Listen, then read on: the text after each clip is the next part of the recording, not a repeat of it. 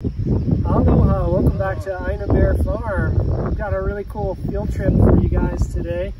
We're here in the Hamakua region of the Big Island at about 2,300 feet. We're going to take a look at the native forest restoration project. So I'm going to introduce my wife, Jeanette Ludis, who works with the Hamakua Youth Foundation. She's going to tell us all about our gracious hosts here who are going to show us around today. Hi, nice to meet you. I'm Jeanette. I work at the Hamakua Youth Center, and we are hosting a virtual huaka'i series, Maʻo, where we learn a little bit about all the different parts of Hamakua that make this place special. So with me today, we have the Higginses. Diane is a board member, and they have welcomed us to their place to show us what it looks like to reforest pasture land. So Diane, can you tell us a little bit about, when you started it and why reforestation is so important? Okay. Well, I got the idea when I got a mailer from the, actually it was NRCS, Natural Resource Conservation Service, in 2012, when they were talking about the importance of taking pasture land back and planting native trees, shrubs, vines to help the environment, and I was just really interested in that. So I started the paperwork, and actually we started our first planting in March of 2014. Nice.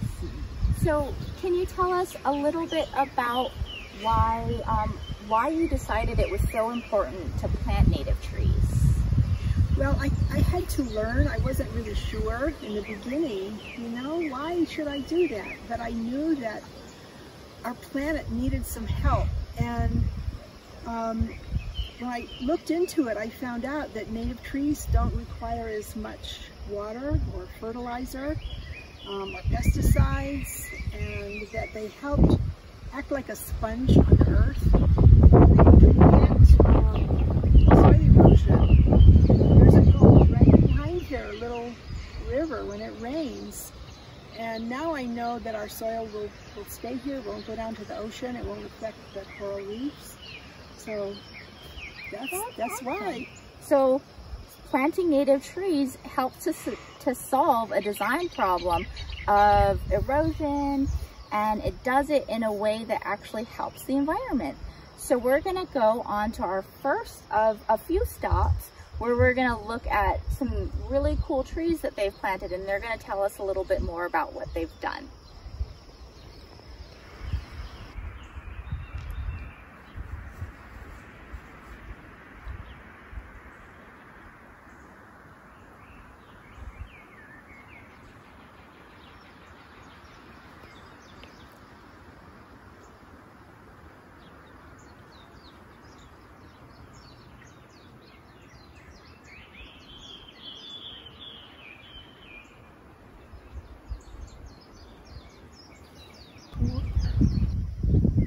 Okay, well, this first area we wanted to share are the first trees that we planted, and they are the koa trees.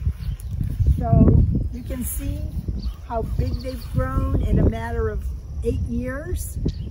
And koa is used mostly for furniture in Hawaii, and it's one of the prized trees, along with ʻOhiʻa, which is right here. This is an ʻOhiʻa tree, these two. And then if we kind of swing around, I'm going to show you, there are some more ʻOhiʻa trees, bigger one and a smaller one. And this here is a Koaiʻa tree, which is related to the koa. And we were told when we planted the Koaiʻa, it would be good if we could plant an ʻIliahi or a sandalwood next to it. So if you look right here, you can see this is the sandalwood, and there's the Koaiʻa. And what they do when they start growing, the roots communicate with each other, and the roots from one tree help the roots of the other tree. So we found that in some cases, one tree will die and only one will be left. But here, they're both growing together. This beautiful bush is called Alaheʻe. And the wood is hard, and it was used by the Hawaiians to make tools. Over here we have the Aʻaliʻi, which the leaves have a sticky varnish-like covering, and the seeds are used for lei making and dye. And the plant was used for medicine. Here's a close-up of the seeds that are used in lei making. Beautiful. This is a kukui nut tree, and you may have seen they use the kukui nuts to make a kukui nut lei. This is what the kukui nut looks like, and it's inside this big thing, shell. And this is what it looks like when it's still on the tree. I just picked these up from the ground. Here's one that's kind of a whitish color. So they're used to make kukui nut leis, and then the ancient Hawaiians also used the oil from the kukui nut to make like a little lantern, and they would put a wick in the oil to light. So it has a lot of significance as symbolic, giving of light. So the kukui nut trees are very happy. They grow very big.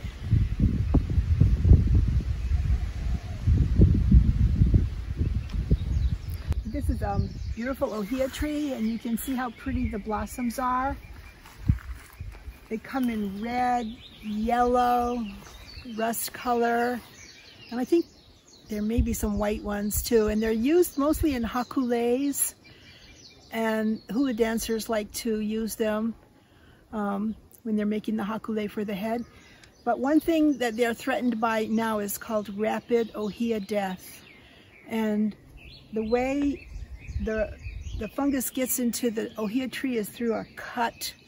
So if there's a cut, the spores kind of go in there, and it can kill a tree, and it's very widespread throughout our state.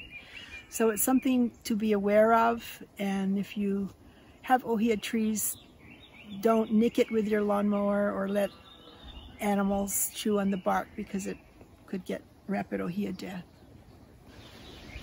Okay, here we have a Loulu plant, which is a native palm, and these were just planted December 2019, so you get an idea. They're kind of slow growing.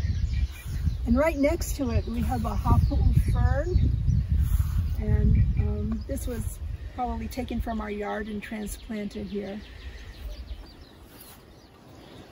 This tree is called a Pāpala Kēpau, and it has sticky fruits right here, and they were used to catch the native birds for colorful cloaks and helmets that were used for the royal high chiefs. So if you stick your finger in there, you can feel the stickiness. This is the Maʻo Hau Hele plant, and it's actually the beautiful hibiscus bloom is our state flower. And if you wonder about the name and you think of the word Hele, do you think of the Helion bus? Because this plant just spreads out and it keeps moving, just like the Helion bus. This is a Kōlea bush, and it's very plentiful. If you go up in the Kalapa State Park, you'll see a lot of Kōlea up there. You can tell because it has the pink leaves on the top. The red sap was used for dyeing kapa or tapa cloth, and the logs were used for beating the kapa. This is a Māmaki plant. You're probably familiar with the leaves because the leaves are used to make tea, Māmaki tea. The fruit, I don't see any fruit on this, but the fruit is used as a laxative. And kapa is made from the bark. And it also is a host to the Kamehameha butterfly. So this is a really important plant.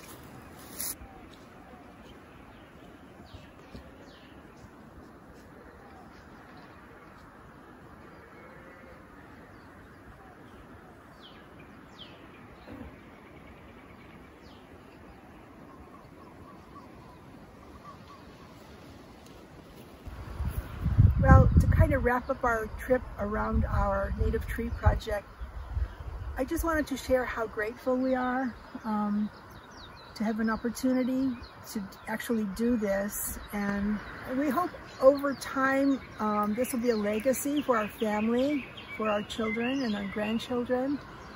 And actually it's influenced them already in their career choices. So I think it's really important for children and adults to learn about what they can do to help the earth in any way they can. So this is our way. All right, well, thank you so much for hosting us. This is a beautiful, beautiful piece of property, a beautiful thing you guys are doing. And I know I learned a lot. I hope everybody out there watching learned some cool things. Join us next time at Ina Bear Farm. Aloha. Aloha. Aloha.